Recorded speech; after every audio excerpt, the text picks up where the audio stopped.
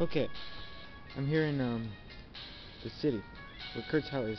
This is very blurry, but in the meantime, while I get this camera thing fixed, this will have to do. Recently, GCPM11 said that what I was spreading was rumors about the new professor, which I found out to be Professor Silktree. It is not true. You see, I'm here in Kurt's house. You can faintly see Kurt and his daughter. You go this way. See that? That right there is a painting. Click on it. It says, you see 3 people with the landscape in the background. It's Kurt, Professor Oak, and ... In the middle, a lady with determined eyes. First clue. I'm wondering who that was. Let's get out of here. Now that I've got that, I'm going to show you the thing with Silktree.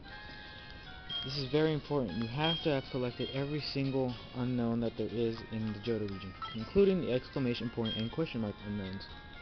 If you've done that, then you can find this clue. Man, this thing's blurry.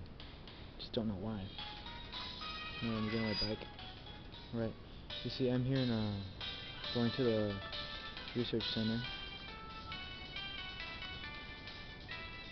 and it's kind of weird to do this with the camera, but